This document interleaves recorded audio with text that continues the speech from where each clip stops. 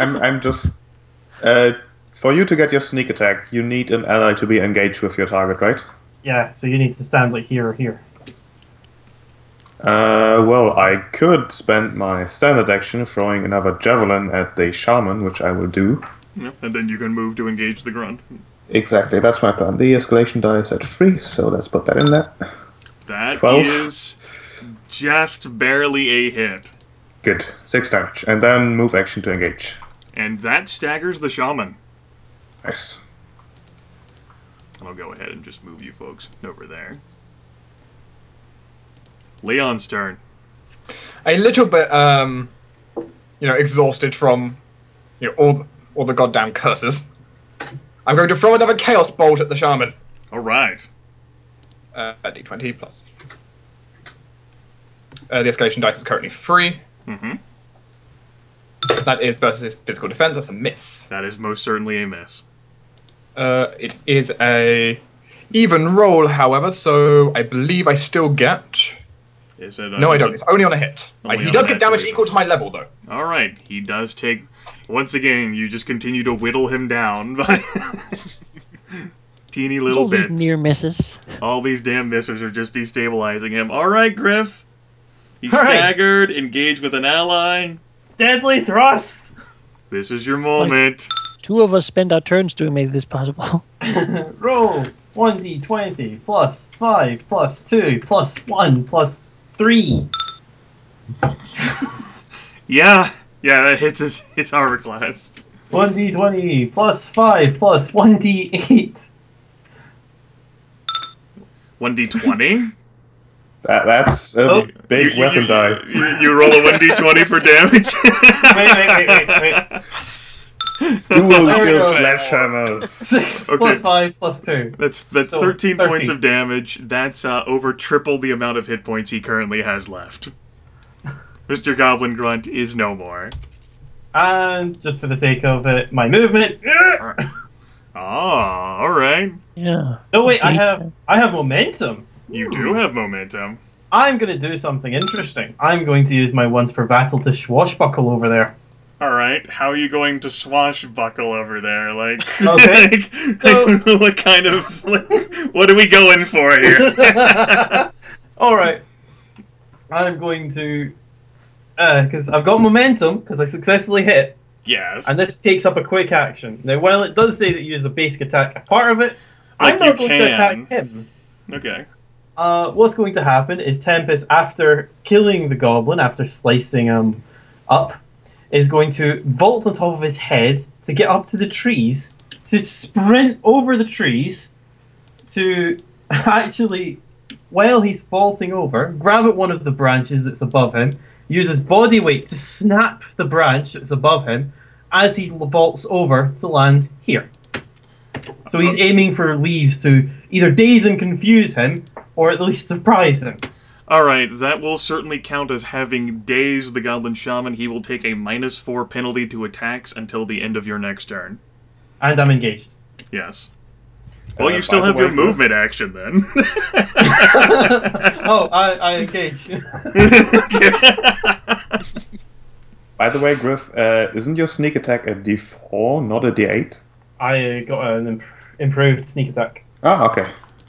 Nice. I think improved sneak attack still increases it to a D6. I'm not sure. It is a D6. I'm sorry. I might. Well, it was triple the damage of him. It's fine. It's fine. He only had 4 hit points, so yeah, he was dead guaranteed. With that +5 in the middle, yeah. Escalation die goes up to 4. As now the Goblin Shaman here, who is dazed, and I even have a little dazed state, although it does not display. Damn, because of the damn staggered. Unfortunately, I thought all of the other, I thought things would properly array. It's fine. I don't give a damn. He's looking seriously concerned and contemplating his odds. And because this is a test combat, he's just gonna try and swing at Tempus anyway with his pointy spear. This is at a -4. This will be factored in after I make the roll. As a 10 versus armor class. That just like bounces off the bark skin. That is the Goblin Shaman's turn. Alright. Yeah, I'm gonna cast Spark again. Okay. That is a hit, and Hooray. he is on his last legs. He's not dead. He's not dead. Manaki. He will be, I can guarantee But it. I tell you what, any guaranteed damage that equals 1 will kill him. Magic missile. Just get me to breathe on him. Bam! Goblin Shaman. See, that +4 is so fantastic. It's wonderful. How far away Yeah, can it's you pretty cast Makes this that? crappy thing viable. I can only do it's a daily spell, so I It's cannot kind of like use it every time. you get hit, you get hit, you get hit. Oh, magic Person missile falls is like over. an at will. Yeah, but my Earth Strength is a Oh daily. yeah. I do have a question here. What's up? I think I read that spells that you can use once per battle out of combat are basically you can use that once every 5 minutes or so. Roughly, yes. Roughly, okay. Because my heal spell is something I can Don't use need it. twice per battle. Yes, I'm not going to allow you to cheese it. So we can't use just heal for the bonus +2 instead of using recoveries normally out of combat. Is what you're saying? I would say that I would allow you to use it once, I suppose I'll say, because you used it once this battle. Okay, sure. That makes sense. And combat is over. You folks are free to take a quick rest. If you had anything that could recharge, you can recharge, make recharge rolls accordingly. You are also free to spend recoveries and make those recovery rolls if you are suffering from a lack of hit points.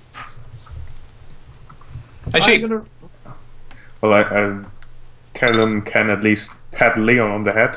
Yes. On the back, rather, not on the head. That would be weird. And give him a heal there. Woo! I get to add a +2, did you say? +2. Double my level. It's amazing. The book doesn't list anything specific about trying to use heal in that way, but it does have details for if the players try to do things. 8 hit points. It seems reasonable that it would be twice per battle. If you don't use it a battle, then like you might be able to use it afterwards. Yes.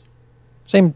I mean, yeah. But yes, but roughly the once per battle thing outside of combat is meant to last 5 minutes, but it doesn't say that for everything that could be used once per battle or twice per battle or has a per battle duration. Yeah, I think out of combat stuff is just use common sense and you'll be fine. Yes. With that in mind, then, if you folks have expended any sort of recoveries that you would like to go through, then I will put you folks into the next test combat situation. Sure. All right. Let's not be in the middle of it. We'll actually put you in the middle of it this time. Damn it. It's an ambush. It's a narrator's choice. Get out of the middle. It's my spot. It doesn't matter because it just, it's Yeah, I narrative. know. It's just narrative. Man, this is like very rustique. Like we were sort of around the campfire and everything. We're all in a tent. Oh, we're all on this side of the campfire. we have 3 tents. Why are we all in the same one? Because we were like, we heard something. And we all... all piled in. And we all hid in the same tent. I love that. Under the blankets and everything. All right, let's go ahead and Damn it. throw down another enemy type you probably won't end up seeing over the course of. Hide their Cough, stats. cough, cough. Wrong type of property on it. Yeah, we can So, see their stats. I don't give a damn. This is a Okay. test combat situation. They look very brave. Yes, that is the intended effect. You know, They're maybe. really determined here. Although I will say, maybe they would have had the correct effect if those tokens that I made weren't deleted whenever German brought down my server, forcing me to recreate the token. Good job, Germany. Those are just casualties of Java. Casualties of Java. All right.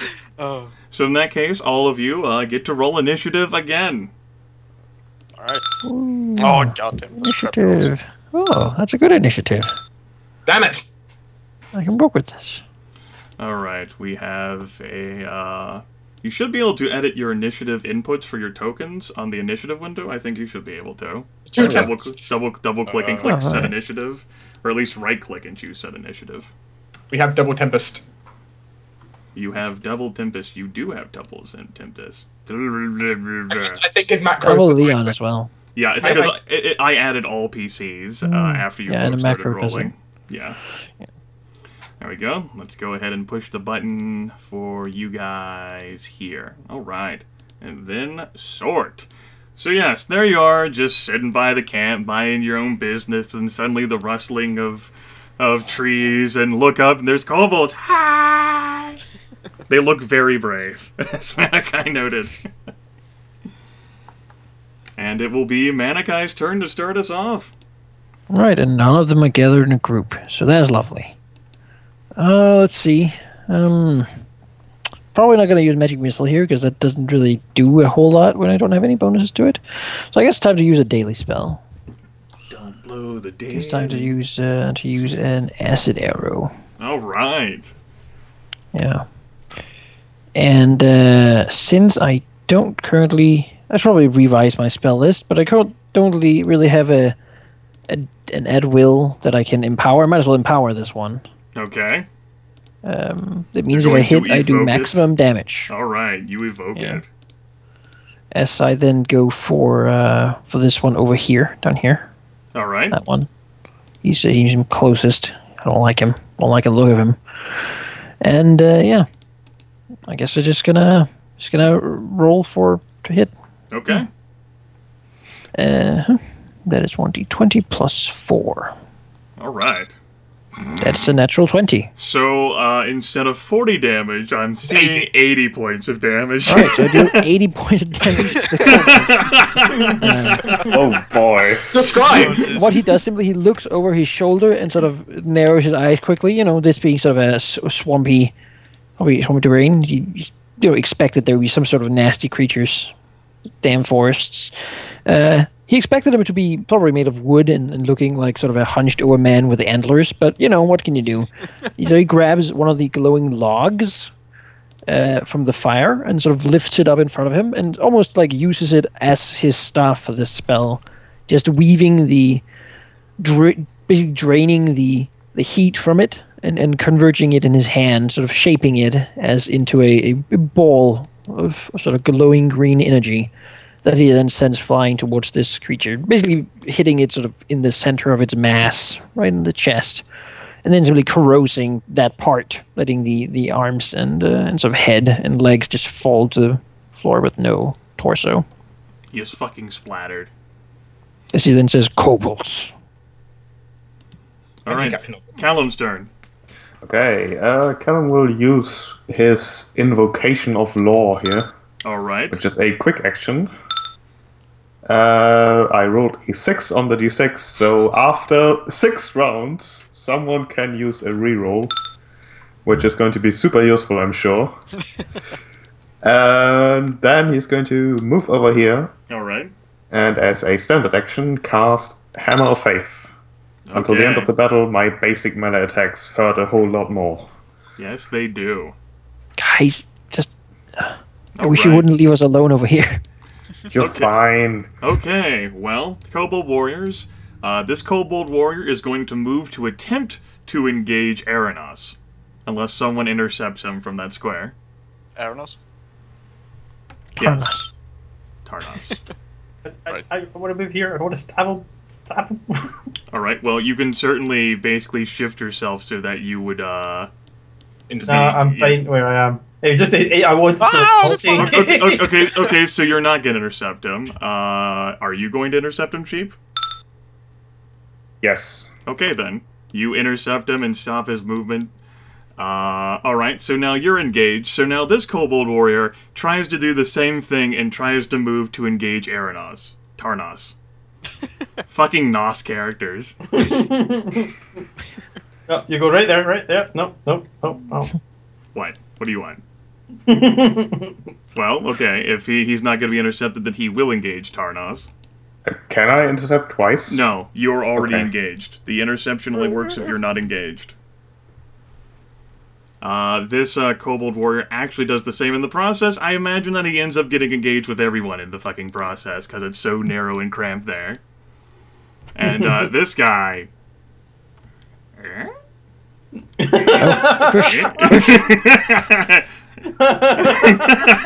Engage him, Leon, quickly. We'll go ahead and make it attack rolls. This is one kobold warrior against Callum. I know, Gryph. I know. That name is so much. I'm sorry, I might change it because I see your point. It's like, it's Callum. Like, Yeah, what? I can do Marius. It's fine. All right. That All is right. a hit then. All right. 4 points of damage on Cal, and nah, he won't use his ability. Let's see. Then this will be against Tarnos. That will be 8 points of damage on Tarnos. Well then. And this will be against Tarnos as well. Looks like it's hit, That's so another 4 points of damage. Ah. Gryph communicates with us in his robot language. It's thrown across the room. There we go. And then this is against Manakai's character for 4 points of damage. Yeah, it's gonna take that. Alright, that ends the kobold's turns. It is now Tarnos's turn. He is engaged with 2 kobolds. Alright. Tarnos awakens from his meditation with 2 spears in his back. And, yeah, he's not really happy about that. Alright. So he's gonna use Ruination. Okay, sure. And that's a 23 hits. against MD. They all take 5 points of damage. Yep. So how does this look? How does this work? Basically, he turns around and taps into the closest kobold's mind and just gives them horrible hallucinations, and they start like hurting themselves, basically. Okay. So you're making them basically swarm with spiders, and they're clawing at themselves to get them out. Yeah, something like that. Now, is Ruination a close quarter spell? No, probably not. Okay, then in the process of casting that, the 2 kobolds will get opportunity attacks on you. This wouldn't interrupt your spell unless they killed you. Alright. So that's going to be a miss, and that's going to be a miss. Oof. Yes. Well. Alright, now, Give me- you still have your move action. But I'm engaged, so they will Disengage. get up to You can attempt to disengage because you're engaged with 2 enemies. It would be a 1d20 minus 1, and you need an 11 or higher. Alright. Well, I'm gonna try them.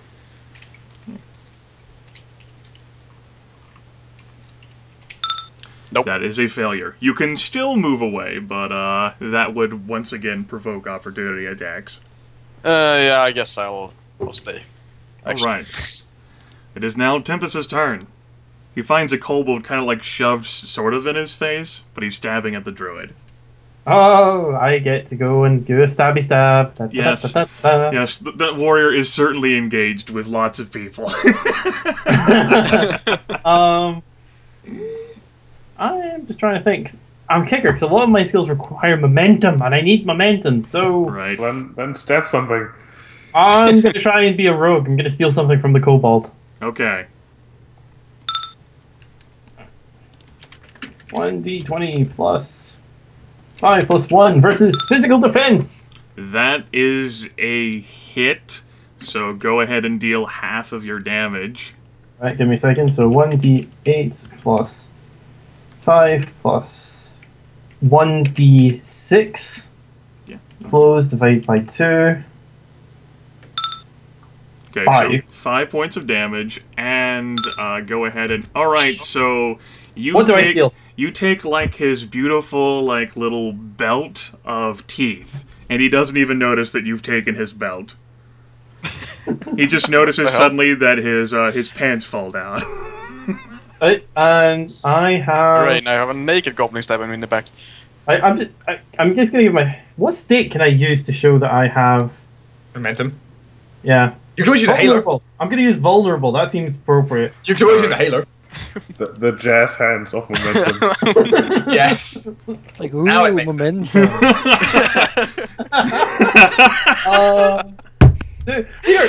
This is actually an interesting one. I'm gonna ask about this because once per battle, if I did it, I could disengage and succeed on it Yeah. without actually rolling a disengage. Okay. If I use the swashbuckle, is that okay, Grimith, or is that like a because it's a once per battle thing? Once per battle. Let me take a look at Swashbuckler to confirm. There you go. Sure, if you want to, like, fucking, like, disengage from this guy and have that be part of your swashbuckle, then I would allow you to do that without rolling. It wasn't actually too...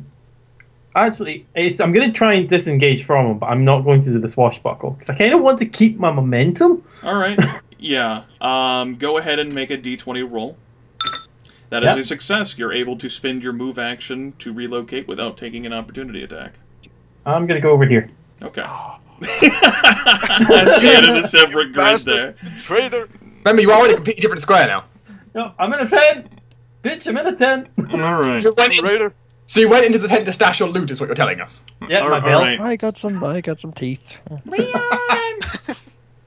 Manaki, get away. I will engage this thing. Okay. I'm so dead. Should have interrupted him. I considered it was too late by the time I decided I might want to. Yeah. And you know, you're fine taking one hit. You're strong, right?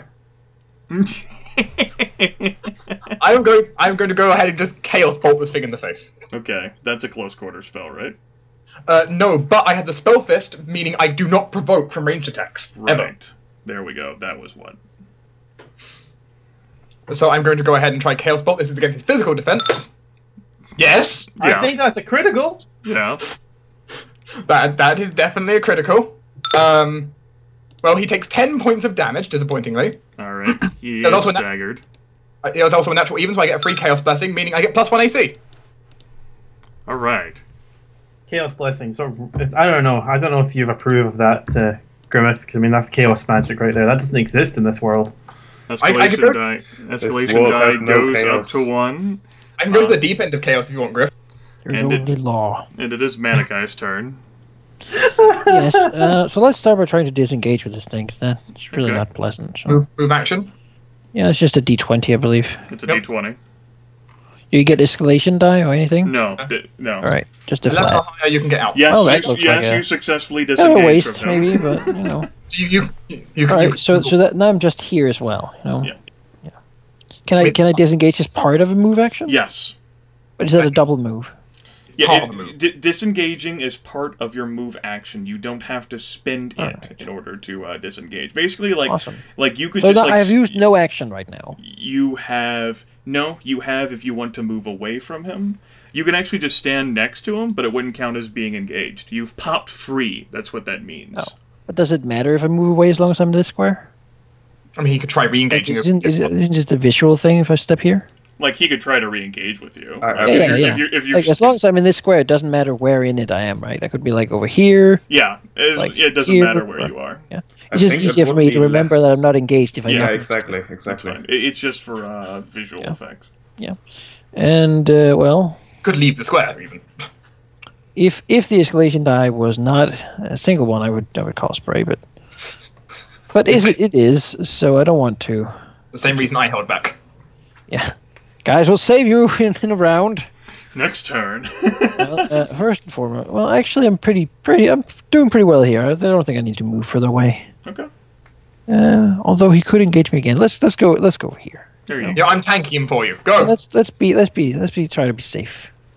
Can he engage me even if he's already engaged? He would have to disengage and then move to Alright, engage yeah. you. Yeah. Sure. Well, this is magic missile him then. I don't have that many options. Alright. 7 damage. That's just enough.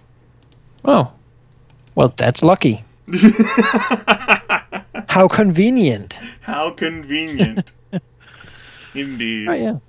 He gets the sort of glowing welding sparks as well, searing his eyes, burning the retinas, making him, slowly bleed out, but at least non-combative.